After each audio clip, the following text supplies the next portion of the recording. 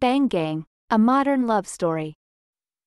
With her debut feature, Bang Gang, Eva Husson captures the restless rhythms of adolescence, the push-pull of angst and boredom, of self-consciousness and the yearning to lose oneself completely. The French writer-director has crafted an intimate snapshot of the modern life of privileged teens. The full title is, rather cheekily, Bang Gang, a modern love story, although very little of it has to do with actual love. Thematically, Husson's film most obviously calls to mind Larry Clark's Kids, while stylistically, it appears Husson is borrowing from every movie Sofia Coppola has ever made. The filmmaker herself says in the press notes that Paul Thomas Anderson and Lars von Trier were major influences. Meanwhile, there's one specific image straight out of The Graduate that's become a cinematic shorthand for expressing youthful isolation. What Bang Gang lacks in originality, though, it makes up for with mood and technical prowess. Husson favors long, dreamlike tracking shots that take us inside the extreme lifestyle choice these teens have made, capturing images that are both playful and startling. In short, these high schoolers engage in booze and drug-infused orgies where the only rule is that there are no rules. It's now or never, is the battle cry that goes out on group texts announcing these pop-up bacchanals. But just as her camera roams about and the teens freely shuffle among partners, Husson's story meanders in narrative perspective, and that lack of focus ultimately gives Bang Gang a feeling of emptiness. As it builds to a climax, if you will, her film should have been gripping. Instead, it ends up feeling like a melancholy glimmer. At the start, though, it couldn't be more vivid or alive. 17-year-old Alex, Finnegan Oldfield, wanders around his massive, trashed house as girls make out with each other. Guys play naked foosball and people of both sexes cavort in various positions as electronic music thumps. Flashing back 2 months earlier, we learn the origin of these wild parties. They basically started as an attempt to make Alex jealous.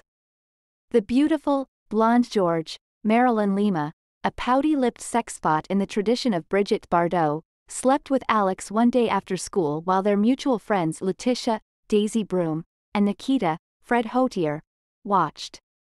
With his divorced mother away in Morocco for 9 months, the wealthy Alex is alone and taking advantage of the freedom. This extends to his downtime, in which he gets high on the couch and absent-mindedly watches rhythmic gymnastics on TV.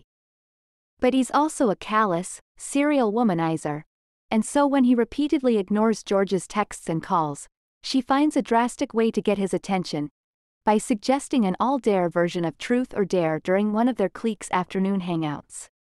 It starts innocently enough but quickly escalates, leading to a members-only website and private, explicit Instagram photos and videos, all connected by a catchy name, the Bang Gang.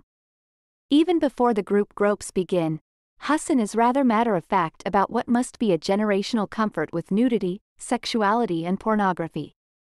These kids are quick to strip down and go skinny dipping or wrestle on the beach, as if the sheer tension of being a teenager is enough to make them want to explode.